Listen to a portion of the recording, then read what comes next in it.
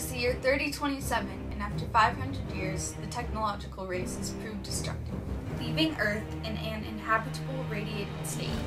After the murder of Pompey, Caesar is left under control of a dying nation and the most technologically advanced space shuttle in history, allowing her to decide the fate of an entire nation. She's not the person you think she is. She may be flawed. I could say the same for you. At least she's a good friend and leader.